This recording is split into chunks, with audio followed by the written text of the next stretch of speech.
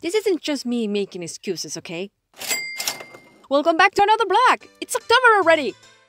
Spooky season! Hope you guys are alright and not thinking about Christmas already. Don't you dare! First, I just want to thank my patrons Sebastian, Carchiva, Iron Agro, and Emmanuel. You're very kind people, your support is amazing, and I love you. Money! Scary stuff to talk about, ain't it? And I never thought of art as a means to earn any. I know many countries still struggle with that. If the kid chooses to be a doctor, everyone rejoices. If the kid chooses to be an artist, well, it's basically a funeral. I can't know for sure, and I don't have any other references, but my gut tells me, where I live, it's 10 times this situation. Up until today, my grandma still asks me why I didn't study the same thing as my mom. What's animation's working field? Look, your cousin makes more money! I digress. My concept of currency here has been constructed in a way that makes me feel like no one will actually spend any money on art stuff. I see this in conventions. Some people won't even pay $5 for a poster or an original. And the worst thing is, I understand it. I was raised to think art isn't as important and it's just a hobby. When I came back to Deviant after a few years of not drawing anything, I was studying sound engineering. It was supposed to be like my real job, and drawing fan art once in a while, my free time activity. At the beginning, I would draw fan art just for fun and for the sake of nostalgia. People seemed to like it and asked me if I did requests, of course, for free. It actually seemed like a normal thing. Art is just a plaything, right?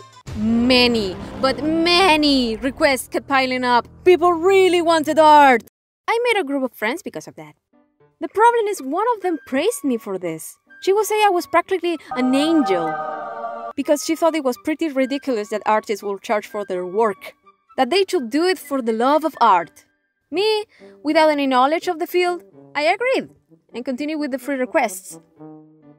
Until I was overwhelmed. I didn't know what to do, and I started to say no. Seemed like a very wrong idea at the time. I thought people would get mad at me, especially that friend. I remember it being a bit of a struggle. When I finally said I couldn't take more requests though, people didn't take it as badly as I thought. But I also felt bad for those who didn't get their request. I do like making people happy with what I do, so I still felt a little guilty. It was at that time I realized then I needed some sort of compensation. I realized it was no easy task to make art for others, so maybe I could get something in return. However, I still didn't think it was worth money, especially with these guys around. So I slowly transitioned to art trades.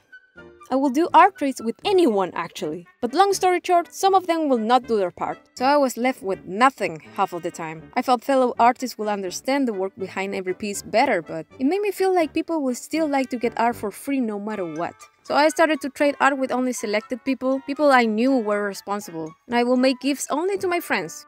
Many gifts, especially for that friend. Some users will hold contests where the prize was usually this sort of currency called DA points. There are purchased with real money though. I started participating, won a few contests, even got myself a premium account, now called Core, I think? And I learned people will pay commissions from other artists with these points. This currency seemed harmless enough, so I wondered, will people really at least pay me with this?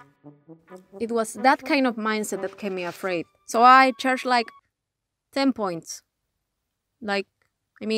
Mother 10 points? I was so afraid my friends will think of me as a shameless miser and that people will still want free art.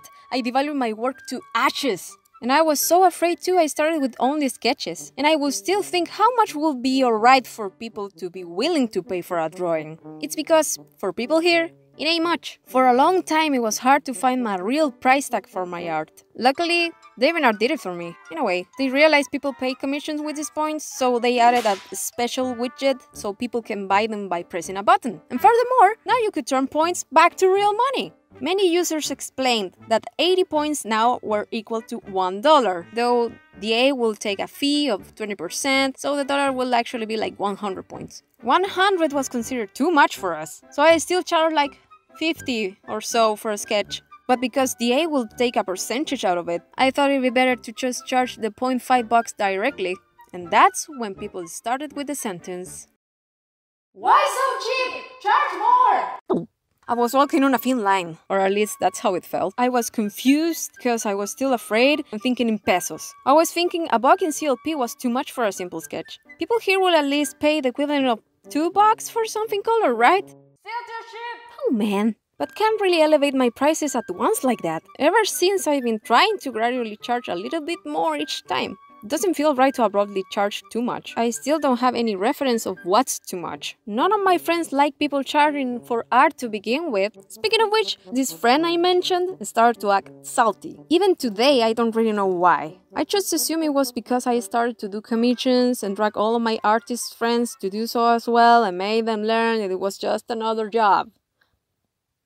Because it is! So, today's lesson is art in general, whether it's illustration, comics, animation, even music. It's just like another office job. You sit there in front of a computer, on a desk, for hours doing what you do, whether it's numbers, letters, or doodles, and it should be remunerated as such. Don't let yourself be surrounded by these people who think of you as a scammer and treat you like crap for charging your work. My commissions are still cheap, I guess. But like I said, I can't suddenly charge too much. It's just not fair for the people who didn't make it to the month list. But it's worth mentioning that I am very thankful for those who still commission and support me after all these years. I'm glad you like my art and how I draw your characters. I just love making people happy anyway, and better yet if I can make a living out of it. You've seen me grow and learn about all this stuff. I love helping too, so if this was helpful for you, I appreciate if you give this video a like, and if you want to catch more of this, subscribe! This channel is slowly growing. Also, all of my art stuff you can find it on Instagram and Twitter. I also make live streams, so make sure to check my Twitch, and if you want to support my content, you can become a patron or buy me a coffee. You can find all the links on the description. Thank you for watching, please take care, and see you next time!